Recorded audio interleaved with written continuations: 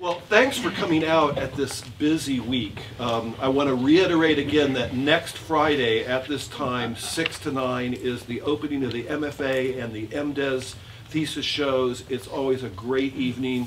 If you hear rumbles and hopefully not crashes, controlled kind of work coming through the walls, that's people working to put that show up even as we speak, and it's going to be pretty spectacular, I think. Tonight, it's a real pleasure to have Andrea Myers with us. A lot of you know Andrea. Many of you have been students of hers. She's taught here at CCAD in the Fine Arts Department, the core area, in graduate studies. She's mentored a lot of graduate students. And everybody, without exception, knows that Andrea's a really talented and generous teacher. And you probably all know that she's an accomplished artist. She's currently an assistant professor of sculpture at Kent State University. She has a BFA and MFA from the School of the Art Institute of Chicago. She has recent and upcoming exhibitions at the Museum of Fine Arts in Houston, Hyde Park Art Center, Evanston Art Center, Toledo Museum of Art, the Columbus Museum of Art, Co-Galleries in Berlin, Gallery Klaus Braun in Stuttgart, Textil- und Rensport Museum in Holstein, Germany. She's been awarded numerous grants and fellowships and is represented by Hammond Harkins in Columbus, GUT Gallery in Dallas, and McCormick Gallery in Chicago. Anything else? Okay. But most importantly, she is a kind and generous and extremely talented artist. So please join me in welcoming her.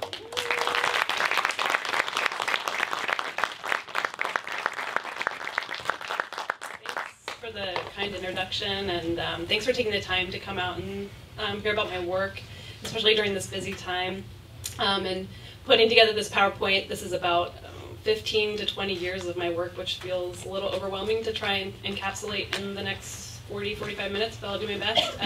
So I don't know if we want to turn the lights down a little bit. Did they show you how to do it? No. They show me sometimes, even I always forget. I can just start pushing things. Oh, there we go. Doing something. No, Rick! Thanks, Rick. So just to kind of start off and talk about the themes that I'll be touching on in my work that have been of interest over the last 15 or 20 years that I've been working since going through undergrad. Kind of focused on being a maker, and I see that as the space between mediums, so not fully 2D, not fully 3D, but this kind of space between 2.5D, as I had an advisor once call it. Also working from flat materiality to form, so I'm going to talk about the fact that I started as a printmaker and in my undergrad time, and so when I went to start working sculpturally, I was looking at materials that were flat to then build an accumulation. So that would be fabric, paper, wood, and also working in additive and subtractive processes. Also, I have an interest in kind of this idea of facades. So how, there's a facade to a painting or a facade to a sculpture, but what's the kind of internal and external life of an object, and how can I kind of play with that space and that tension? And then just kind of a deep love for formalism, so looking to color, texture, shape, and scale in my work and as my subject matter. And then also looking at abstractions of everyday observations, so pulling from the natural world and natural landscapes, urban environments, depending on where I'm living, or residencies that I've done, pulling from emotional states, looking at objects that could imply some kind of transition or shift in their objecthood, and then also just kind of pulling from human experience and human imperfection and doing that via abstraction. So I kind of laid out here, if I had to, and I've talked to students about this before, of like what my art family tree would be, or who are the artists that I find inspiration or align myself with. And so this is just a collection of people that I've kind of continued to love over time. So Polly Applebaum, Eva Hess, Richard Tuttle, Lee Bontecu, Louise Bourgeois, and Robert Morris. And I have kind of some words that when I'm looking at their work, I think about how they use accumulation or the voids in their work, gravity, malleability, contrasted materials, their relationships that they build between the floor and the wall, maybe thinking about them as painterly sculpture, and also just kind of general accumulation or also a collage aesthetic that is also in my work. I actually started my undergraduate and my high school to undergraduate as thinking I was going to be a writer, an English major, and that kind of shifted midway through, and I ended up transferring to the School of Art Institute of Chicago for my undergrad and also finished grad school there.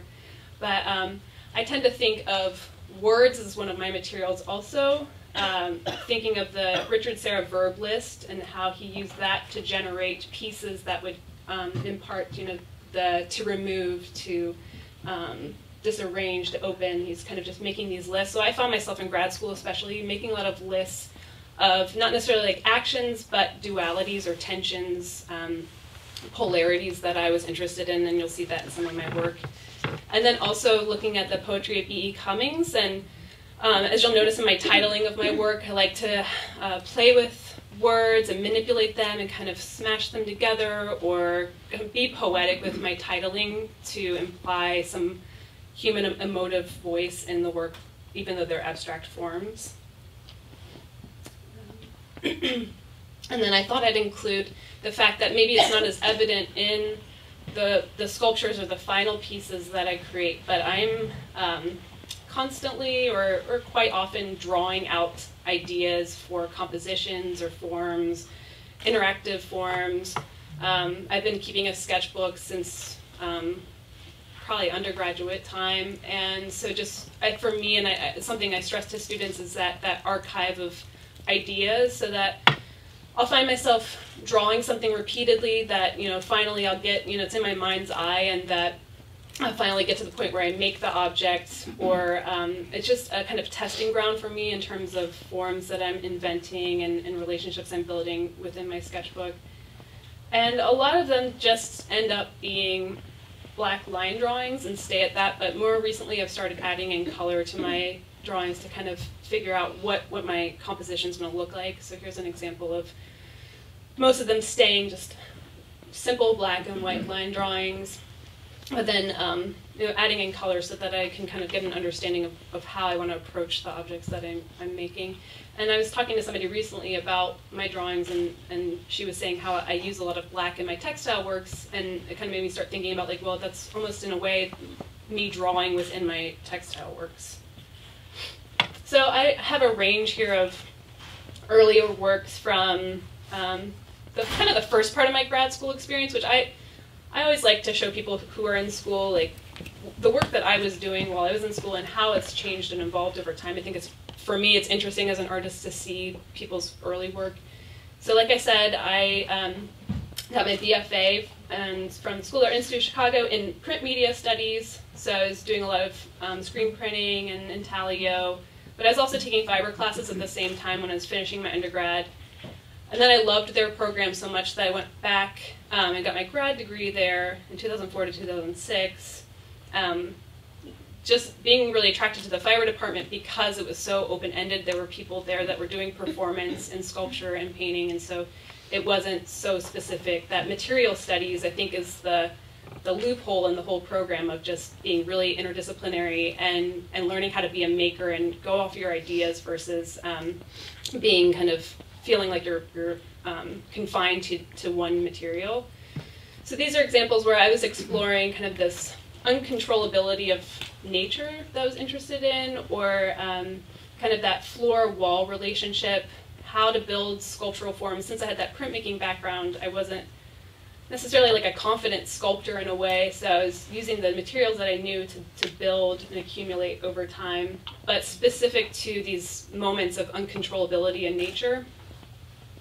So this is one piece, an example that's like one of the first pieces I did in grad school, where I was cutting out repetitions of a shape and kind of thinking about like a spill or maybe like a frozen land or icicles or something like that, that could just be this abstraction of a landscape that could be kind of folded back and forth into itself, so that had this change or ability to change and be malleable over time. also, like, I think this also began my interest in kind of thinking about micro and macro moments in nature, and so maybe drawing into like a fallen wasp's nest and kind of like it breaking and coming over. So I was just feeling like inventive about use of color and form, and having some kind of order and chaos and that tension between the two. And then there was like a really big shift that happened in my work in my second year of grad school, where I felt like I was kind of pigeonholing myself into it being overly specific about the natural world. So as an exercise for myself, I decided to start doing really pared down collages, focusing on just the material of fabric and wood and color. I painted my studio floor white to kind of create this tableau space where I was making sculptural paintings in a way, then kind of the interest being then when I photograph these two objects together, they start flattening down so that the collage on the left is fabric, and then the collage on the right I rendered out of wood to match that first kind of gestural collage.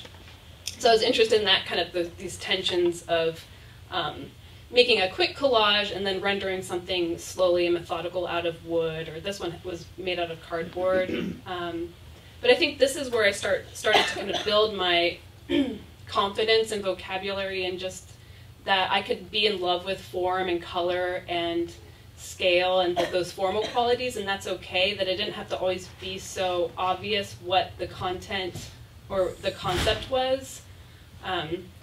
So I think for me, these pieces were a huge turning point, and I think are still impacting my work, and it was a way to kind of like trust myself that I could level out my body of work in a way and rebuild it and find my specific voice in that way. And there's a couple examples then where, again, like I said at the beginning, like these tensions or opposites or polarities. So setting up these scenes where maybe one would be rigidly standing, even though that's the fabric, and then the piece in the background is kind of fallen apart, but that's the one made out of wood. So I guess kind of pushing at the expectations of the materiality also. And then this one was kind of doing the collage on the floor, and thinking about this title or concept of waxing and waning, and cutting the perimeter of the circle. So that's kind of like this thinnest option of this piece next to the kind of fullest option of the piece. So I think through doing those, I was able to start building back up my work kind of in my own terms, and less reliant on source imagery or source materials in that way. And also thinking more in terms of an installation, and so imagining these fissures or things coming out of the studio wall. And that middle image of this piece is pretty important, because I also began slowly layering and accumulating just a little bit of fabric coming off the wall, and so that was a direction that my work started going in as well. Also, these are collages that I made just with glue and fabric, and so later on there's a point where my work I start integrating the sewn line into it. But these were just very quick and gestural exercises in a way. And this piece, Isthmus, again, like going back to that kind of like word prompts or title prompts. So I was thinking about landscape still, and an isthmus is this body of land that connects two larger bodies of land, which would be the studio walls. But again, it's like inventing the forms on my own terms and figuring out how to access abstraction as an artist. I think this kind of just like using my materials and color to start building forms. And then as I started playing around with compiling fabric, just coming up with objects that were solely layered fabric, and I used a lot of felt during this time. Has that nice kind of thickness to it, and made it really lush striations in the work. And all of these, I mean, it's hard when you're seeing them projected on a large screen, but all of them are kind of like also like a domestic or kind of medium-sized scale. So I was also thinking about always thinking about body scale and how they relate to the body. in that scale where it kind of feels like a bodily scale, but not overwhelming. This was a piece that I did. I worked with a gallery in Chicago that represented me for a while right out of grad school called Lisa Boyle Gallery. And she invited all the artists to make responsive works based off of playing the video game Katamari. And I'm not, if you know me, I don't like playing video games. I didn't grow up playing video games, so I just was watching them play. But I was struck with how the objects were compiling on each other in the video game. So, and again, I think this is one of the first pieces, maybe also related to the fissure piece in my studio, where I'm thinking about that internal and external life of an object and how I can create this really visceral contrast between the two. And then at the end of grad school, this is kind of an ongoing series. If you know my work, I've been working on this series since 2006. But with my printmaking background and thinking about the picture plane, and I was taking the train a lot in Chicago and watching how there were a lot of billboards that had been painted over, and I would notice that there were little kind of peeled away areas where the paint didn't get totally saturated over the old billboards. So I was really interested in that kind of concealment and revealment of this process that I was noticing just happening, weathering in an urban environment. So I started thinking about well, how could I emulate that through dimensional means? And I began open screen printing on paper. I have some images of it, but just fields of color on sheets of paper that I'll then glue around the edges of the block of paper. So the middle of the pieces remain open and flexible. So then I'll cut into the middle of them and then tear away. So it's a very improvisational process where I don't really remember where the colors are embedded, although I've gotten better at kind of thinking strategically how I'm embedding the color, so that these color combinations emerge through this reductive sculptural process. And since it's been an ongoing series and has maintained my interest, I've played around with the scale of them, or like I said, the color combinations, making those voids that are pulling the viewer in. And I think that's a reoccurring theme in my work as well. Just how am I kind of pulling at the viewer and pulling in a focal point to break that distance that the viewer has, and it becomes about this absorption into the work. And I'll do done processes where I'll paint on the back of the paper so that it becomes this reflective color, which relates to an installation I'll show you later in the presentation. Or then, so these pairings, again, I'm really attracted to these dualities or having diptychs interact with each other. And so this is the one where it's the paint's on the back of the paper, and then on the other side, the fluorescence on the front. And just to feel that different resonance that the pieces can have. So I've done a lot of different combinations and thinking about, having this black, darker layers, almost kind of darker skies in a way, or portals. And just really exploring all these different possibilities with this series. And the next slide too is thinking again, how can I go from the largest version of a piece to the smallest version? So this micro version of them, and I see these very much as a physical drawing that I do over time. And they very much embed a time element where they're this kind of layering, compiling, and then a removal process. So it is much in line with those billboards and signs that had been painted over and over again, that same kind of weathering process. And then I just have images of doing commissions for domestic spaces where my process has gotten I still will do the stacks of paper where it's a big, thick stack of them, but I've also kind of learned how to cheat my own process. So I have all these leftover remnants of pieces that I've created, and so they've become thinner where I can make larger scale ones and have them be thin. I can show you the process images. So, and I mentioned earlier, and I'll keep mentioning throughout my presentation, that I use and reuse a lot of my scrap materials. So as I'm generating paper and doing the open painting on printmaking paper and tearing away, I'll have all these kind of leftover scraps. And it's really hard for a while I just didn't throw them away, but not knowing what to do with them. It's really hard to kind of like be making this material for your work and then just throw it away. So I saved them, and then I started thinking about how I could reuse them and make kind of these units that I could then embed into the larger sheet of paper. So just kind of playing with my own process and pushing back against my own process, and the idea of facades also. So I'll next talk a little bit about the residency experiences that I've had after I was done with graduate school.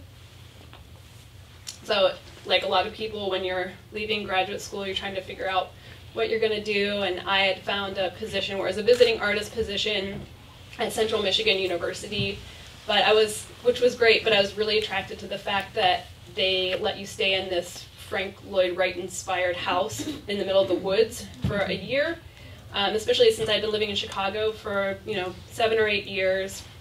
And so I wanted to look for that contrast of going from like a very urban setting to a very, very remote setting to see what would happen with me and my work.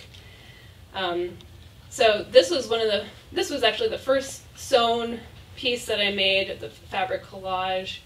And just kind of looking at it, I lived by a river, and so thinking about kind of the movement and flow of the natural world, but also starting to think like, well, I could use the sewing machine as a drawing tool and work in sections and sew them together so that the surface of the textile pieces begins to undulate and become very sculptural. And also it also makes kind of like an uncontrollable element that I have to kind of fight in the sewing machine some of the time when I'm working on them. This is another piece that I made while I was in Michigan. And much like painting on the open sheets of paper, I began doing open screen printing on large sheets of fabric, and then compiling those and cutting back into to create that, again, that void and the swirl of color.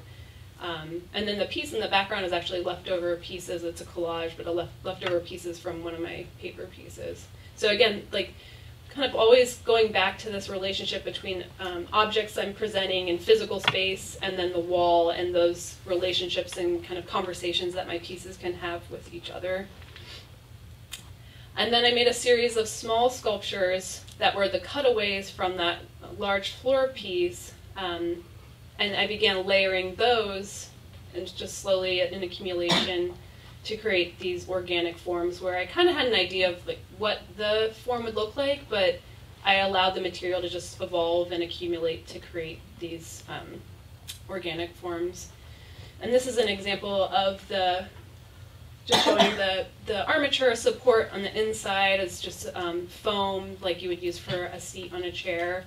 And so I'll build units of the layered fabric and then kind of slowly mold them around the foam on the inside and just kind of like gradually growing them, much like something in nature would grow. And so these are some other variations. These are actually like small tabletop size sculptures. Another thing that I think happens in my work too is kind of thinking about saturation to desaturation, or how color can kind of bleed or shift within a piece that I'm making. And also that they become anthropomorphic in a way, or how can they be sited in the gallery space and maybe they're seeming to crawl or move off of the pedestal or off of the wall. So I went back to Chicago, and then I was looking for more remote residencies, just trying to figure out like what I was going to do after grad school. And I was invited to participate in Changing Landscapes residency as part of Studio in the Woods in New Orleans, and they were interested in artists coming in and responding to the post-Katrina landscape. A Studio in the Woods, much like its name implies, it was started by 2 founders, and it's in a more rural area of New Orleans, but it's pretty close to the city. So I had proposed to come and do something more experimental in my work, where it was going to be site-specific, outdoor, obviously not permanent. These were just pieces of plywood that I cut and then covered with mylar, so that I was interested in like maybe evoking like a broken terrain or a broken mirror, but also thinking about like what was going to be reflecting into the piece. And then simultaneously, I was just, again, like looking at the environment around me as inspiration for abstractions. So I was working on more textile pieces while I was there. And looking at the, walking the river every day on the levee, which is really just a simplistic mound, a hill, and observing the waterway and the ships that were coming and going.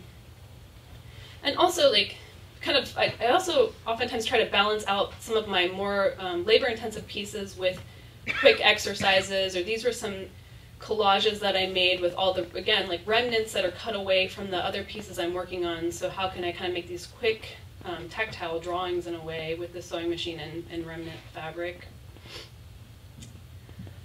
And then 2015, I went to the Mark Rothko Art Center in Daugavpils, Latvia, which actually Julie Abijanic, who teaches here, she and I went, and we had both applied and not even knowing that we both had applied, and so here we are, two people from Columbus. But there was another woman from New York, and everyone else was from Europe.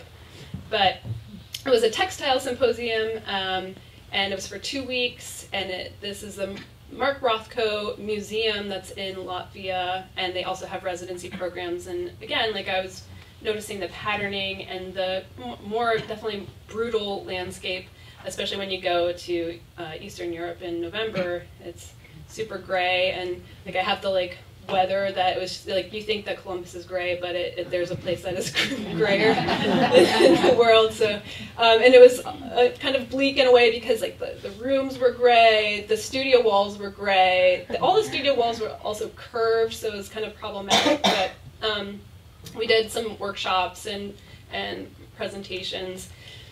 But what was really interesting is that it was on this old fortress site, and so there were ruins and untouched areas, and so I felt the landscape and the kind of fallen architecture were starting to impact some of the patterning and textiles that I was beginning to make while I was there. And so I was there for 2 weeks. And then these are two of the pieces larger pieces that I made while I was there, and again, like photographed on a gray wall, photographed on the floor because I couldn't find a wall big enough. And this is an interesting residency that I did in 2016, work in progress textile residency at the Textile Art Center in New York. So basically they have you come and set up your studio in their window space, and you can work there as much or as little as you want. And then we held workshops, but it was a great kind of way to get engaged in the New York community. And you know, as I've now kind of been more not living in Chicago, I find myself wanting to go travel to cities more, because it's like balancing out my kind of quiet with the noise of a city. And I'm going to talk a little bit about commission work that I've done and how that relates to my practice. So in 2009, I was got a commission through like a person I worked at restaurants, and so it was like someone who was coming to the restaurant, and she got me connected to do these lobby space pieces.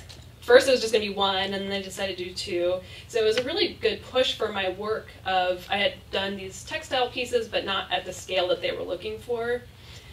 And of course, they always want things quicker than you could ever think you could make them, so it was a very short time frame, but I made two large collages and then went and installed them in the lobby space. And also it was just like a time for me to figure out, this is bamboo paneling, and so it's so dense that you can't drill into it.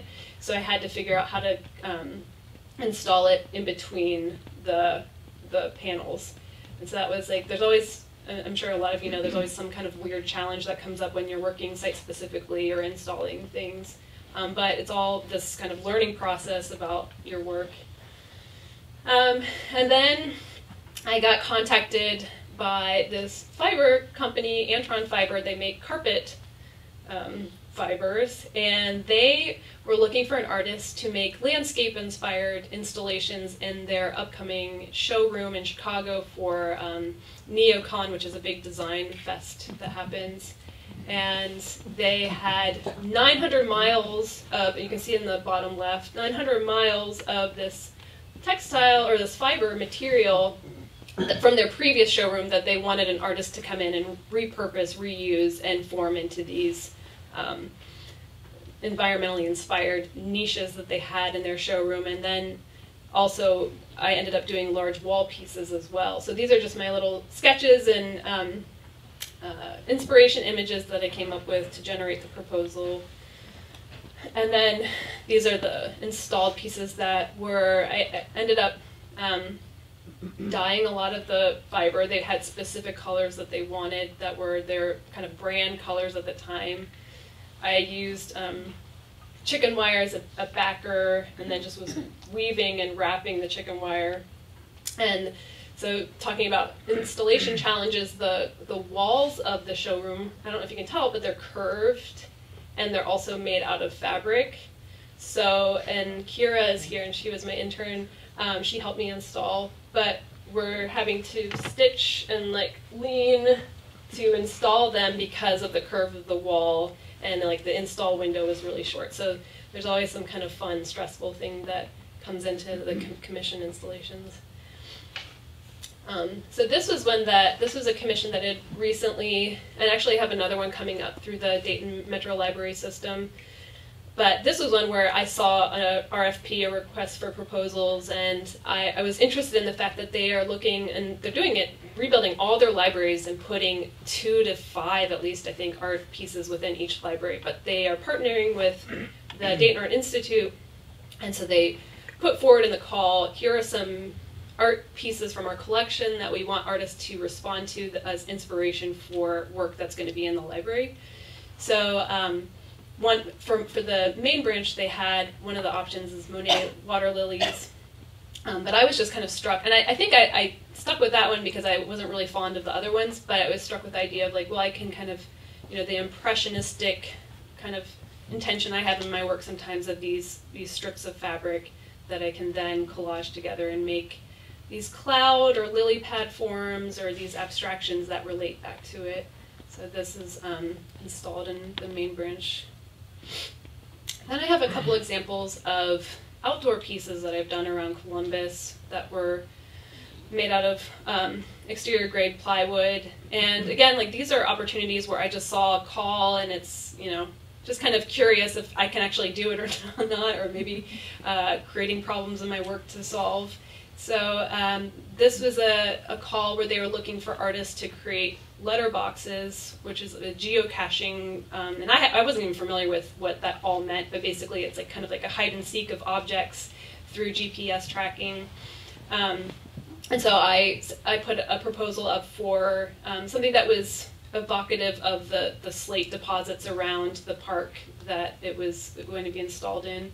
So I just have some images of kind of my idea kind of generation of just quick sketches of the site visit.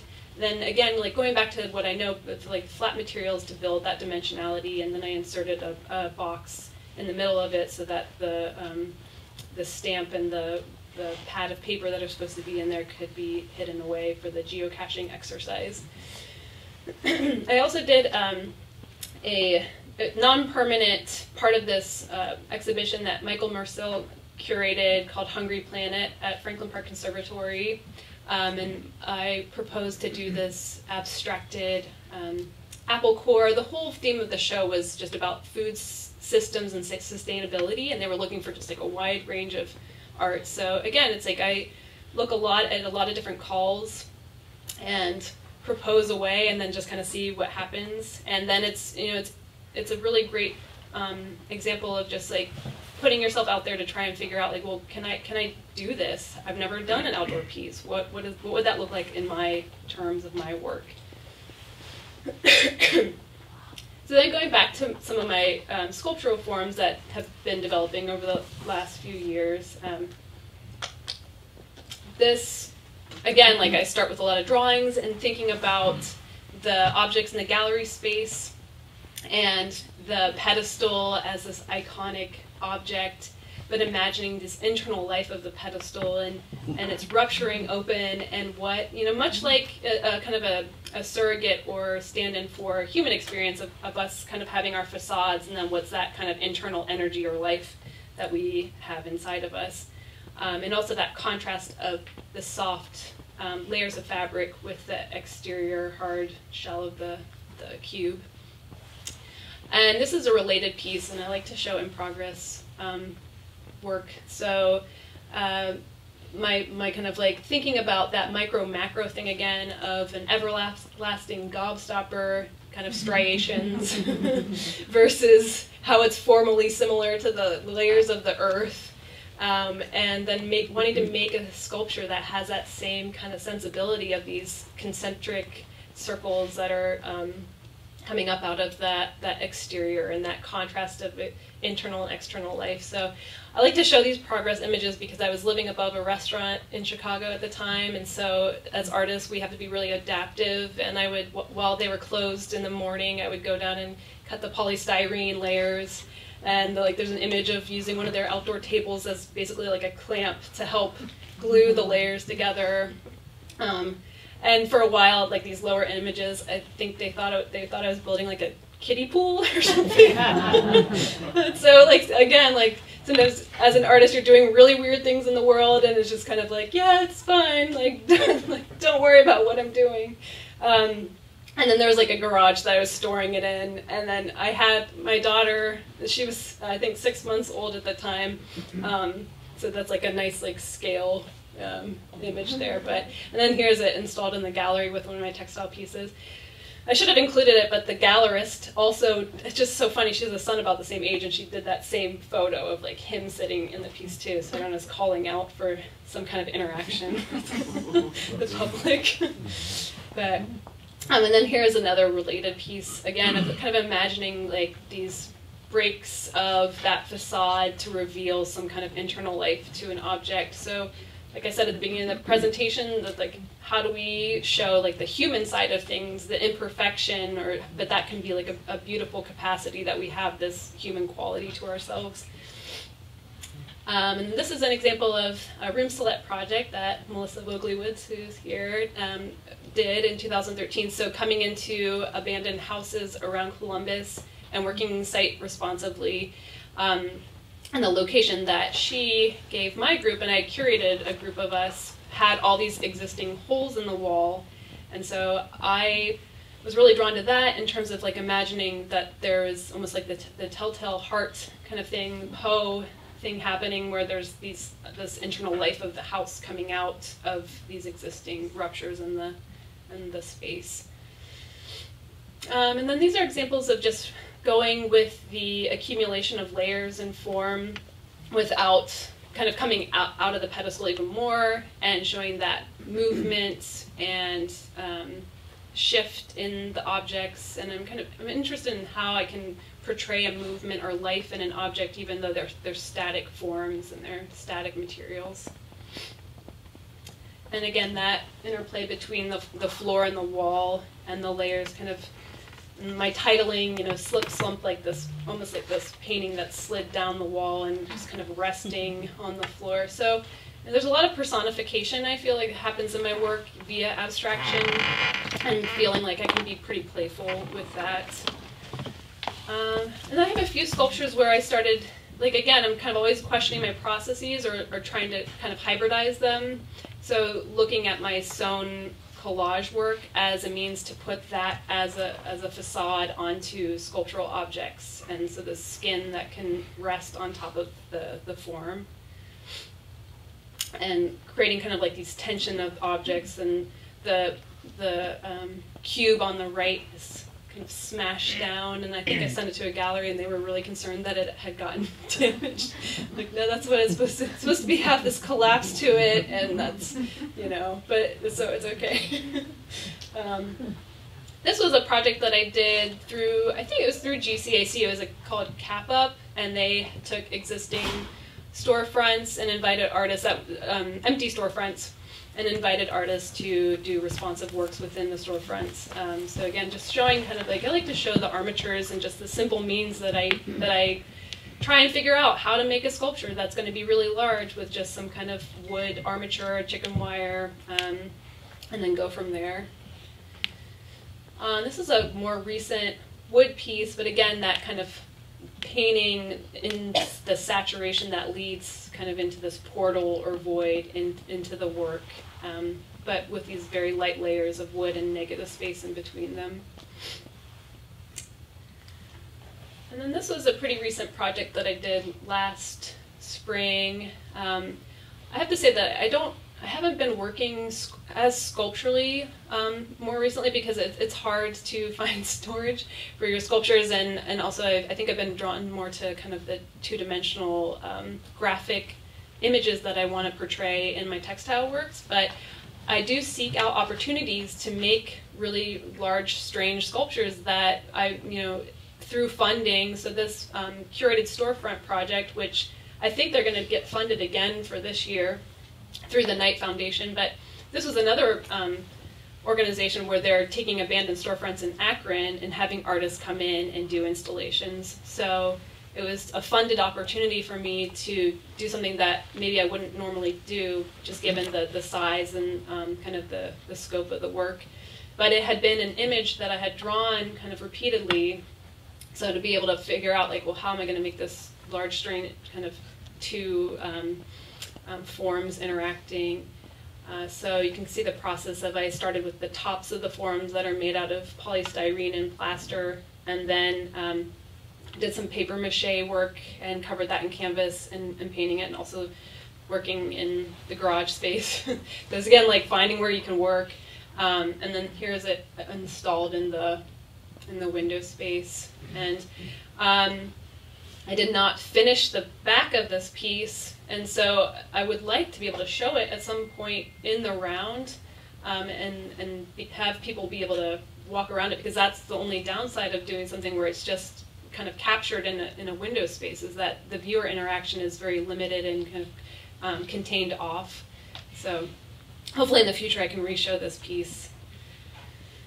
So now I can talk a little bit more about my textile works and that collage process that I've been working on over time.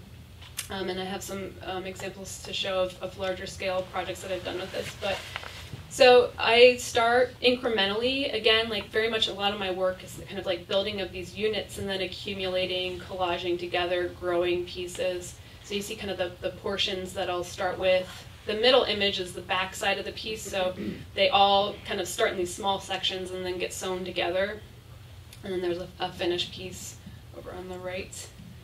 A related process, although I haven't been doing it as much, but again, like I can't bring myself to throw things away, so I'll compile all these little bits of remnants from cutting away sculptures or textile pieces. And so at some point I started just taking those and using a backing fabric and sewing them through the sewing machine, and they became very, very sculptural and tactile. And much like those sculptures I showed earlier, it's kind of like letting them grow organically over time.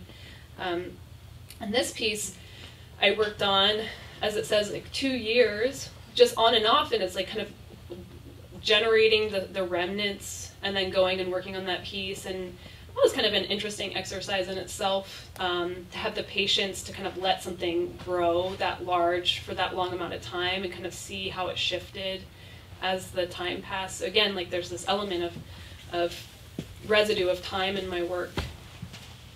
And then these are some examples of getting a little more graphic and specific, but using still abstractions of these webbed forms, and that interplay of cutting away negative space and maintaining positive space in the top portions of the pieces. Which also relates to these as smaller exercises, thinking again about these relationships, conversations between two pieces, or maybe even like a cause and effect thing that's happening within the piece, like the piece on the right. And color placement, so is there like kind of a burst of color or lack of color, and how that's influencing the viewer's perspective or perception of the piece. And this is a larger scale piece. And again, this one was one I kind of worked on a longer period of time. but started thinking about like how can I move again like the color saturation to have it be kind of gray and then going over to the right and having more white, so that visual movement that I can do with just layers and the placement of color within the pieces. And yeah, so again, like thinking about how can I put the color in certain areas and have that desaturation happening, but just playing with the form and the placement of the color and how I'm collaging together the different strips of fabric.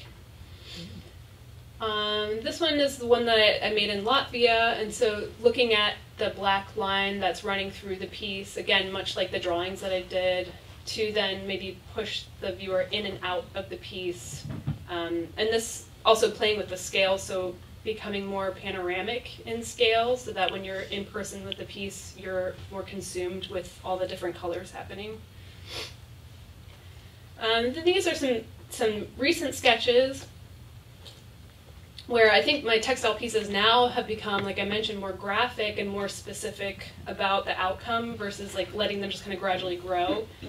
So coming up with an idea for a piece and then slowly executing that composition. So I guess it's kind of becoming, it's more of like a painterly, or could be seen as a more painterly approach to my compositions with them.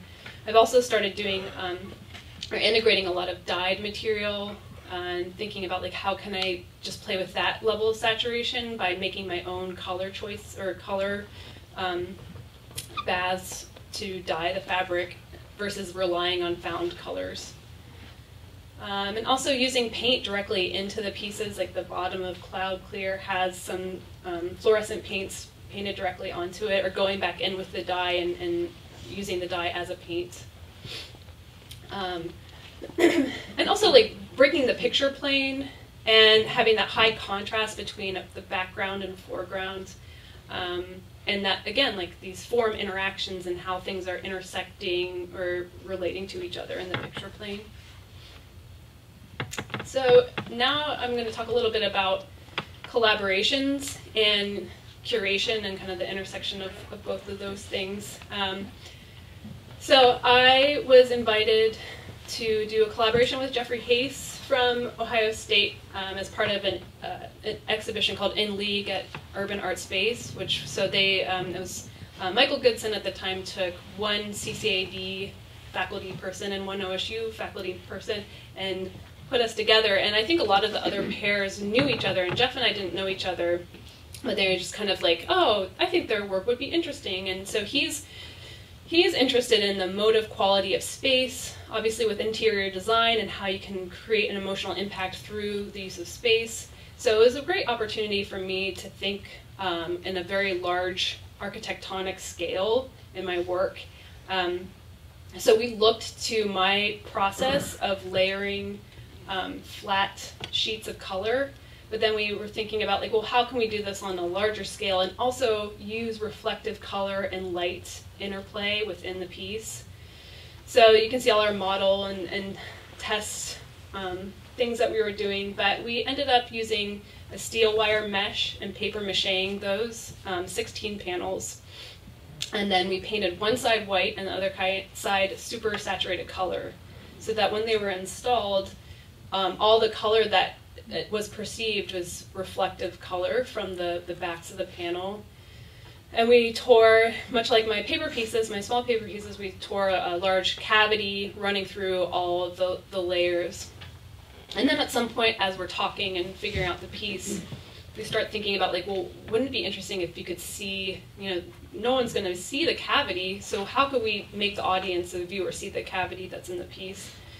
So we came up with this idea to install a grid of mirrors underneath the piece, which this was, you know, I'm always thinking about photo documentation in my work, and this was one of the first pieces I made where I felt that it was so much better in person. I think the documentation does a fair justice to it, but to be able to walk around the mirrors and kind of looking in, you're looking into this hole in the ground that doesn't even exist, and then the color, the reflective colors changing as you're walking around, and the light is changing as you're walking around. So really started opening up some different thought processes in my work, and just that openness of collaboration, you know, being able to like be a little selfless in the collaboration process and invite other ideas, I think is just really a really healthy exercise for artists. So in 2015, we reinstalled it at Hammond Harkins Gallery here in Columbus, and we had talked, you know, after we made that piece, we had talked about like it'd be so great to be able to reinstall it vertically, so that it was very similar, the macro version of my paper pieces, which you see the paper pieces, the smallest small on the right-hand side. And then also it was interesting that when you were kind of walking around the back side of it, you could also see all this painted color, which previously you really couldn't see the layers, but now we were revealing the process through this, how this was installed. So the gallery also took a time lapse of the piece. So we had anticipated, you know, we had directed light to it, knowing that we were going to be reflecting the color on the piece, but we didn't anticipate fully, I don't think, that the ambient light from just the day to night shift would make the piece that much more saturated, especially against that back wall. It just was glowing super yellow during that time. So it's nice to see that transition in the piece as well. So it's, again, it's like you can kind of plan all these things out and think how a piece is going to go, but there's always these kind of happy surprises that happen as you're reinstalling or installing pieces. Then in 2017, the gallery invited us to come up with another collaboration based around their 20th anniversary. And then I was also curating the artists that were going to be in the exhibition as well. So Jeff and I talked a lot back and forth about something to install in the gallery. And these are just the plans and the model for it. But what we ended up doing was taking a 20 by 20 foot sheet of this Dr. Shrink plastic wrap material that's used for wrapping boats or houses, shrink wrapping them. It's heat sensitive. And building a grid into that surface through a sewing machine, and also manipulating the surface through heat guns and cutting. And so we wanted it to kind of be the 20 by 20 referencing the 20 years that the gallery had been going, but also abstractly thinking about just demarcation of time or a grid or maybe memories as these indication points along the grid. There's Anita, I told you your picture's going to be. So as we're working on this, I have a video here. So one of the things that Jeff came up with, you know, as a sewer, it's like through a sewing machine, you're running the fabric through the machine, but with such a large, expansive material, what we decided on is we need to be able to physically move the sewing machine, so not move the material. So this is like what happens when you work with a designer. He's like comes up with these schemes. So he built like this little wooden car, and we taped it to it, and it would break. And it was pretty unruly, so we ended up just folding the material as we went to create that grid. And then you can see Jeff in the bottom right. You know, we're like standing in the piece and cutting it and heating it with heat guns. So being really aggressive with the material. And here's some install shots. And then another pretty interesting thing about the material then, and something that appeals to me working in textiles and when I do these large-scale installations, and I've done this quite often, is the beauty of it is you can just fold it up into like a 4-foot square object and bring it to the gallery very unassumingly, like here's our piece. But then we unfurled it and mapping it out, and so trying to also, like, I like that image of the hands kind of passing through the piece because we had to work around the existing light tracks and build it very, you know, site specific to the gallery. And so you can see that there's these color moments in the piece. So then one of the things we were trying to get out and pull out of the piece was this color reflection happening on the inside of the piece. So again, it's that inside-outside relationship. Also, the gallery coordinated having a dancer, Colleen Leonardi, come in and do some responsive work for one night, interpretive dance to the piece. And I felt like she was really responsive to this. This is, I guess Jeff called it a metronome, that it's like his like Duchampian thing with the bicycle wheel, and there's a drill that was making the LED light on this pole. It was very like haphazard in a way, but human, this kind of human strange movement to it. So Colleen was very much responding to the site, but also the light that was changing as this metronome, which again is like that time passing element that we wanted to have in the piece because of this 20th anniversary and showing that moment in time. But there's just an excerpt of her performance of the piece, which was pretty great. And again, like working collaboratively or working site specifically, I never would have, or working with the galleries, like I wouldn't have thought to necessarily incorporate a dancer into the project. So it's nice to have that collaboration. So the other artists that were curated into the exhibition that I chose for this theme of soft geometries, and I can read the curatorial statement that I wrote to just kind of get the idea of like what I was getting after with choosing these artists. So drawing lines without a ruler, eyeballing measurements, and inventing new mergers of geometric forms with the human hand, the artists featured in soft geometries pull from organized forms and inject with the presence of playful imperfection. Some of the artists working with subtle shifts, some more overt. Through the lens of abstraction, structures and systems in the artist's works soften and become pliable, tactile, imagined and dissolve into newly invented spaces on a micro and macro scale. The resulting group exhibition brings attention to the soft grid, an intersection of analytical systems filtered through a subjective human experience, an interplay between left and right brain spaces. So I was looking at artists and thinking about the soft grid and abstraction, and again, like how the human element is coming in and the human hand is apparent in all of these artists' work. And then here's some, again, like I go back and forth between working three-dimensionally, two-dimensionally, that 2.5D thing, but these are some works on paper that I did around that same time, and working in diptychs and the relationship between forms. But the way that I made these were very tactile, so I would paint on paper and then lay down tape and then paint over the tape and pull the tape up, and sometimes the tape residue would stay. So very much like my other paper pieces, like it's working with this language of residues and accumulation of color layers on the surface. And these pieces were also included in the soft geometry show. And again, like these diptychs, but instead of them feeling kind of separated, they've merged, or they're physically woven together, or the composition is passing over top of each other, and looking to kind of the gesture of dyed materials and woven materials, and kind of allowing them to, again, like saturate and desaturate on the picture plane. And then the last thing I'll talk about is just the last summer, I did the artist exchange in Dresden through the GCAC, and right before I was going to be going on the residency, like a month or two before, I was approached by Facebook to do a site-specific installation at their corporate offices in Chicago.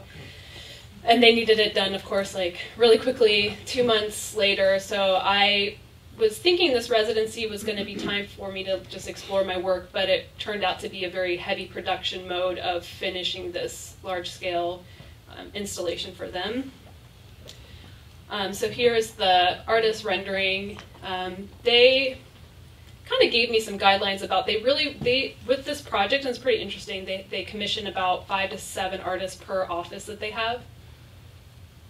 And then they want artists to work in a very installation style, so they were not looking for discrete objects or isolated paintings or pieces. They pushed back on my proposal and said, we want you to go more immersive.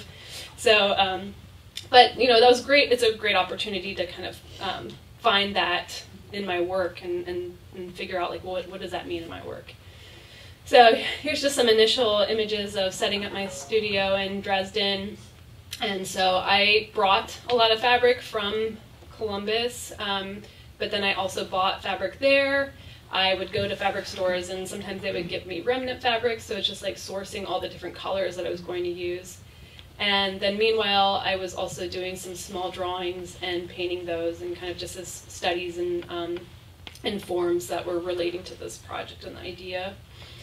And then whenever I'm traveling anywhere doing residencies, I'm always paying attention to, again, like the landscape, whether it's urban or natural, and the patterning that I'm seeing.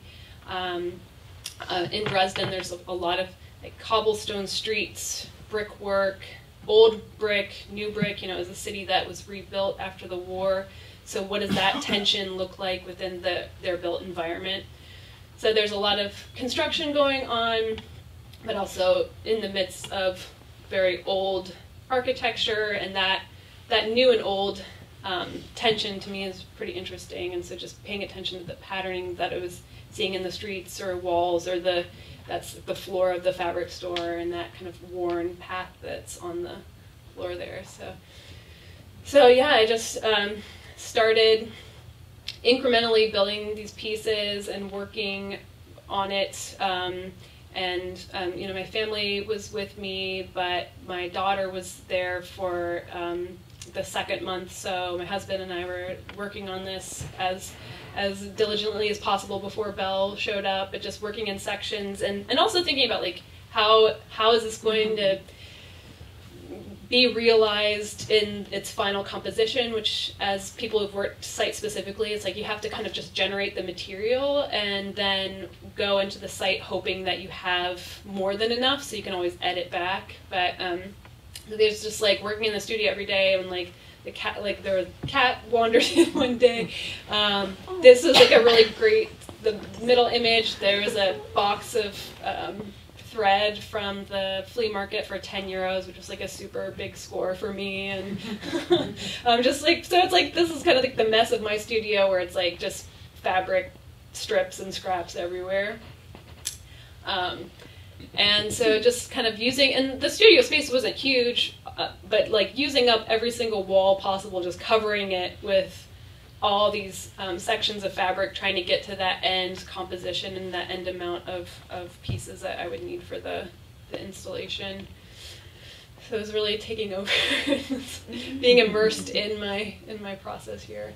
I like to include this too, because like, so just kind of commenting on the fact that, you know, I have a 9-year-old, and that as a artist and mom, like how do you balance all of that? While she was with us in Germany, she kind of was bored some of the time in the studio, but like this was a great day where I'm like, why don't you go around and do observational paintings of all the things in the studio? And so it was just like really great seeing her her view of the studio and come through her paintings. So.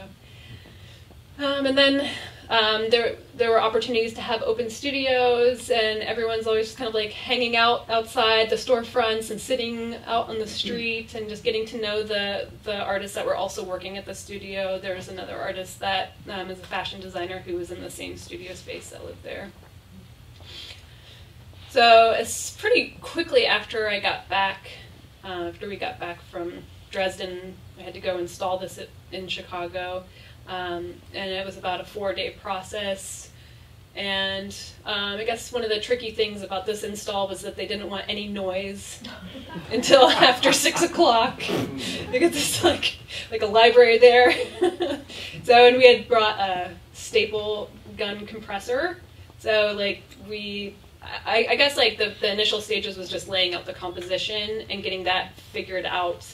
And then we went back at night to permanently affix it to the wall. So we ended up, this is kind of an interesting process for me as well in my work too, because I like the undulating surface of my textile pieces, but I also like this new kind of version where they're getting just flatly affixed to the wall surface. So that's kind of like, you know, all these opportunities that you have to kind of problem solve, but then it brings new ideas into your work about like, well, that could be interesting to kind of follow that path and see what happens. And then here's just some related pieces that I also worked on in Dresden. after I had finished the Facebook commission, and again, just thinking about these kind of evoking horizons or landscapes through abstract means in the textile pieces. And I think as I've been working more recently, and these are pieces that I made after coming back from Dresden, I think that the rectangular format is coming into my work, and I don't know if that's just kind of like just exploring more of like a painterly approach, but that structure is kind of starting to repeat itself in my work, so I'm kind of paying attention to that right now. But that's all I have, and then these are just some upcoming exhibitions. So right now I have this piece at Hammond Harkins in 6+1, and then I'll have hopefully a large-scale piece at the Columbus Museum of Art, part of the GCAC exhibition in June. I'm going back to Germany for a residency and exhibition in Berlin in July. So, yeah, that's all I have. And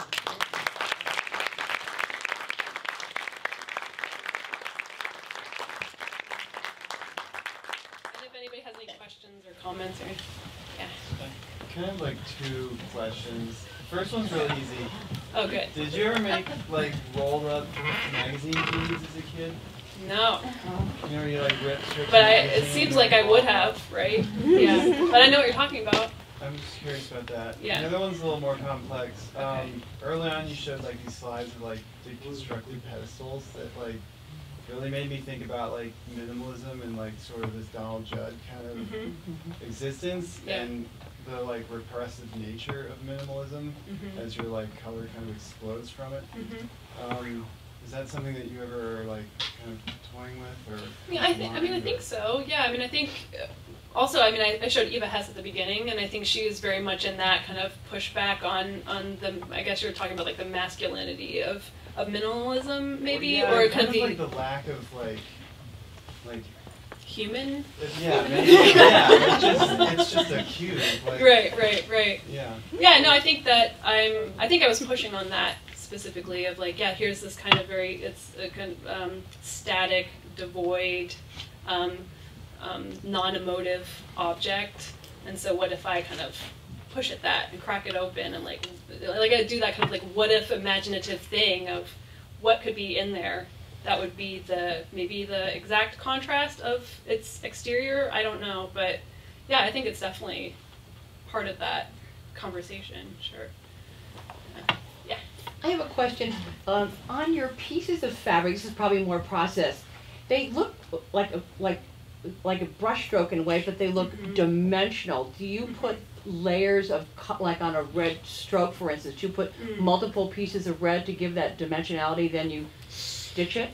No, there's like a backing fabric, and then there's usually I use a lot of cotton. But I think that the sewing process, I do a repetitive sewn line, and then the sections that come together make that undulation happen to the surface. Okay. Yeah, that's a good question though. Anybody else? I have another question. Yeah, sure.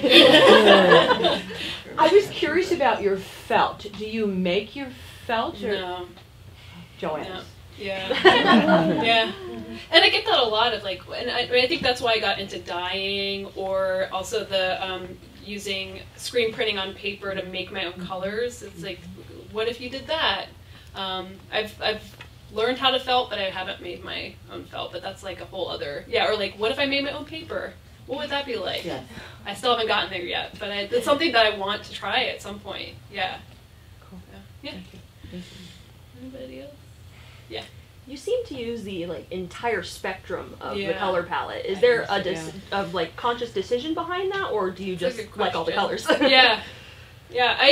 I think I started doing that as a way of just total like technicolor assault, in a way that I'm really just kind of like assaulting the viewer with every color possible, and that in itself, like I talked about absorption or how to kind of really immerse the viewer. And I think for me that's what does it, and it's just like an aesthetic that I really enjoy working with. Very cool. Yeah. Have you ever considered using any textiles with any patterns Have you ever thought of like how that could be incorporated? Yeah, I've thought about that, and there's a couple pieces where I have, but it's not very apparent, or there'll be like because a lot of times, and we talked about this today, a lot of times people will give me fabric, and sometimes it has patterning to it, so I'll integrate that. But I have thought about like, what if I used like an all striped fabrics? Like that would be crazy. That'd be kind of interesting. But I think within some of my pieces, I'm developing a striped patterning as it is. So I don't know, like what would happen? You know, I think it's a really good thing to think about. Yeah. Hey, Boriana.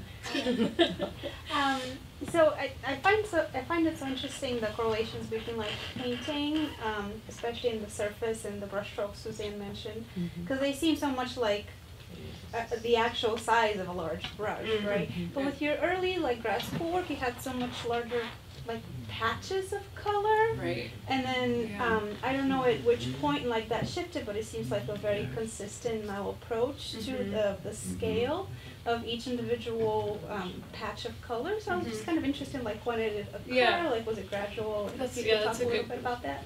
That's something that I might not have the total answer to, but I think the rectangle maybe developed as a very kind of efficient way where there's not a lot of, hopefully not a lot of scrap left over. So it's like you can cut a rectangle of fabric down and then it's just like these existing, it's like very straightforward versus generating the patches. Those were scraps that I had found, so it was kind of using just like found existing forms to then collage together.